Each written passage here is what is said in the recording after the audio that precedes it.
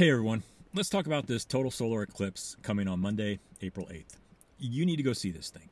If you don't, you're going to miss out on the greatest brain warping, mind melting, glitch in the matrix experience you'll ever have, along with one of the most spectacular sights in the natural world. So let's jump right in with donuts. A total eclipse happens when the moon, right here, slides directly in front of the sun, which is actually white, it's not yellow. Blocking its light.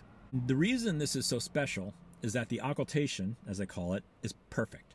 In a total solar eclipse, the apparent size of the moon in the sky, that is how big it appears to us on the ground, precisely equals the apparent size of the sun in the sky. The result, if you're standing in the right spot, is 100% coverage of the sun's disk. The moon isn't a little smaller than the sun or a little larger. It's a perfect matching of the two disks, the moon in front of the sun. Now, this has the effect of making the coronosphere, the sun's atmosphere, sun's outer atmosphere, which is usually not detectable, come shimmering into view. You can see these tendrils of glowing gas around the moon-sun combo. You can see solar prominences on the sun's surface peeking out from the edge of the moon. And you can even detect mountains on the moon itself. Here on Earth, because you're suddenly standing in the shadow of the moon, the sky darkens, the air cools, and you have a 360-degree sunrise at the horizon all around you. All of this is punctuated by this incredible vision in the center of the sky above you. Now, the reason this all occurs is actually somewhat miraculous. It happens because the sun is exactly 400 times larger than the moon, and at that moment, it's exactly 400 times farther away from us. So think about that for just a second. This entire event happens purely because of a geometric coincidence. There's no practical benefit to eclipses, no natural imperative that generates them, and it just happens to have this unintended consequence of a striking visual for us on the ground. It's pure coincidence. It's a literal gift from the cosmos. And all you have to do is be at the right place at the right time. The eclipse on April 8th is going to be a big deal for several reasons. First, the period of totality will be extremely long, at up to 4 minutes, depending on where you are in the shadow's path. Second, it'll rip right through the United States, just as the 2017 eclipse, that you might remember, did, but in a different direction. This one will stretch from Mexico to Texas and Oklahoma, and up to New York and Vermont, and then into Canada. But you must be within the borders of that 100-mile wide path in order to see totality. Despite what some people are saying online, 99% totality is not good enough. The sun is so bright that even at that small amount of visibility, it still completely overpowers all the good stuff I was just talking about.